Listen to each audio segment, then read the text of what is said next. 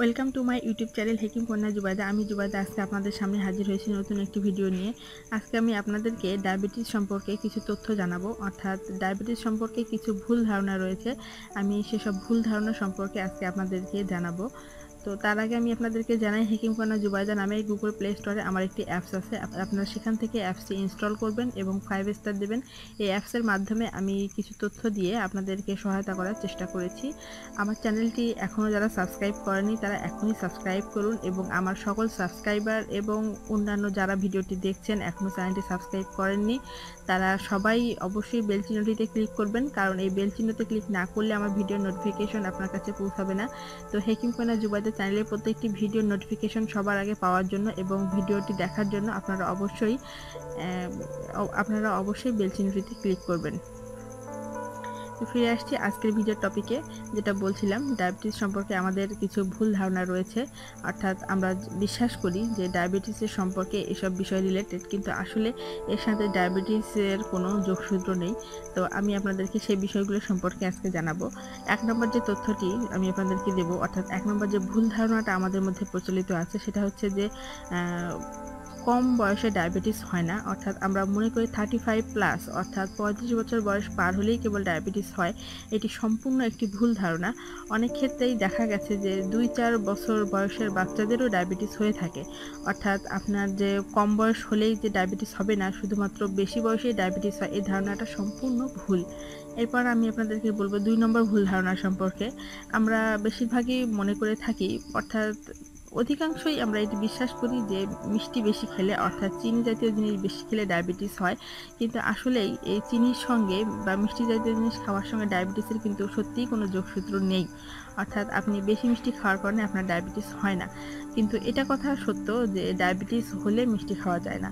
অর্থাৎ মিষ্টি খাওয়ার জন্য আপনার ডায়াবেটিস হয় না, কিন্তু ডায়াবেটিস একবার হয়ে গেলে আপনার আর মিষ্টি খাওয়া যাবে না।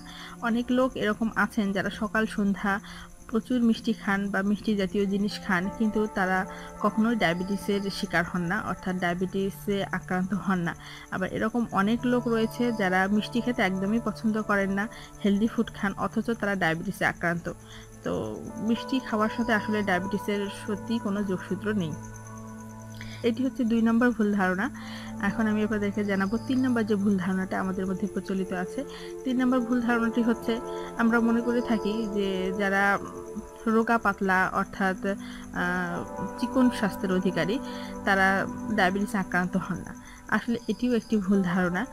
স্থূলকায় স্বাস্থ্য যাদের, অর্থাৎ যারা একটু মোটা আকৃতির, তাদের মধ্যে ডায়াবেটিস হওয়ার ঝুঁকিটা একটু বেশি থাকে। কিন্তু তাই বলে যে চিকন মানুষের কখনো ডায়াবেটিস হয় না, এই কথাটা মোটেও সত্যি নয়। আমরা গবেষণায় দেখা গিয়েছে যে 80% স্থূলকায় মানুষ, অর্থাৎ মোটা শরীরের অধিকারী মানুষের ডায়াবেটিস হয়ে থাকে, কিন্তু বাকি 20% ডায়াবেটিস রোগী কিন্তু দেখা যাচ্ছে যে স্বাভাবিক স্বাস্থ্যের অধিকারী, এবং চিকন মানুষের কিন্তু ডায়াবেটিস হতে দেখা যায়। এরপর আমি 4 নম্বর যে ভুল ধারণাটির কথা বলবো, সেটি হচ্ছে যে আমরা মনে করে থাকি যে ডায়াবেটিসের কোনো লক্ষণ প্রকাশ পায় না, এটি শুধুমাত্র টেস্টের মাধ্যমেই জানা যায় যে হ্যাঁ ডায়াবেটিস হয়েছে। হ্যাঁ, এটা কথা সত্যি যে টেস্ট করার মাধ্যমে এটা শিওর হওয়া যায় যে আপনার ডায়াবেটিস হয়েছে কি না, কিন্তু তাই বলে যে ডায়াবেটিসের কোনো লক্ষণ নেই, এটা সম্পূর্ণ ভুল ধারণা। ডায়াবেটিসের কিছু লক্ষণ রয়েছে এবং তার মাধ্যমে আমরা বুঝতে পারি, অনুভব করতে পারি যে হ্যাঁ আপনার মধ্যে ডায়াবেটিস বাসা বেঁধেছে। তো সেই লক্ষণগুলো সম্পর্কে আপনাদেরকে জানতে হবে। আমি আপনাদেরকে সেই লক্ষণগুলো সম্পর্কে কিছুটা ধারণা দিই। 1 নম্বর যে লক্ষণটা সবার আগে প্রকাশ পায়, সেটি হচ্ছে যে আপনার পিপাসা বেড়ে যাওয়া। অর্থাৎ আপনি প্রচুর পরিমাণে পানি খাচ্ছেন, কিন্তু আপনার পানি পিপাসা মিটছে না, অর্থাৎ আপনার ঘন ঘন পানির পিপাসা লাগছে। এটি কিন্তু ডায়াবেটিস হওয়ার একটি অন্যতম লক্ষণ। 2 নম্বর যে লক্ষণটা দেখা যায়, সেটি হচ্ছে যে ঘন ঘন প্রস্রাবের চাপ। অর্থাৎ আপনি যে পরিমাণ প্রস্রাব করতেন আগে, এখন দেখা যাচ্ছে তার থেকে অনেক বেশি প্রস্রাবের চাপ দেখা দিচ্ছে। আপনি ঘন ঘন প্রস্রাব করতে যাচ্ছেন। এটি কিন্তু ডায়াবেটিসের একটি অন্যতম লক্ষণ।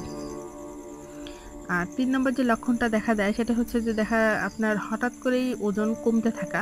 অর্থাৎ আপনি কোনো ডায়েটিং চার্ট ফলো করছেন না, কিংবা ভারী কোনো এক্সারসাইজ করছেন না, কিন্তু হঠাৎ করেই আপনার ওজন খুব দ্রুত কমতে শুরু করেছে। তাহলে কিন্তু বুঝতে হবে আপনার শরীরে হয়তোবা ডায়াবেটিস বাসা বেঁধেছে। তো এই সকল লক্ষণ দেখা দিলে আপনি অনেকটা বুঝতে পারবেন যে আপনার মধ্যে ডায়াবেটিস হয়েছে। আর এটা শিওর হওয়ার জন্য অবশ্যই আপনাকে টেস্ট করতে হবে। টেস্টের মাধ্যমেই কেবল এটি শিওর হওয়া যায়। আর আরেকটি যেটি ভুল ধারণা আমাদের মধ্যে রয়েছে, আমরা মনে করি জেনেটিক্যালি অর্থাৎ বাবা-মার যদি কারো ডায়াবেটিস থাকে তাহলে সন্তানের অবশ্যই ডায়াবেটিস হবে। এটিও একটি সম্পূর্ণ ভুল ধারণা। বাবা-মার মধ্যে ডায়াবেটিস থাকলে সন্তানের মধ্যে হওয়ার ঝুঁকি থাকে, অনেক ক্ষেত্রে হয়ে থাকে, কিন্তু হবেই এরকমটা কোনো কথা নেই। আবার অনেকের দেখা যাচ্ছে বাবা-মার কারোই ডায়াবেটিস নেই অথবা বংশে কারো ডায়াবেটিস নেই, কিন্তু তাদের ডায়াবেটিস দেখা দেয়। তো এইসব আসলে আমাদের মধ্যে ভুল ধারণা প্রচলিত। তো আমি আশা করব আপনারা এই সকল ভুল ধারণা থেকে দূরে সরে আসবেন, অর্থাৎ আপনারা এই রোগটি সম্পর্কে সচেতন থাকবেন, আপনারা হেলদি খাবার খাবেন, আপনাদের খাবার তালিকাটা অবশ্যই সুষম রাখবেন এবং সেই সাথে আপনারা কিছু এক্সারসাইজ করবেন, শারীরিক পরিশ্রম করবেন, তাহলেই দেখবেন যে আপনারা সুস্থ থাকতেছেন, ভালো থাকতেছেন। আর যাদের ডায়াবেটিস অলরেডি আছে তাদের চিন্তা করার কোনো কারণ নেই।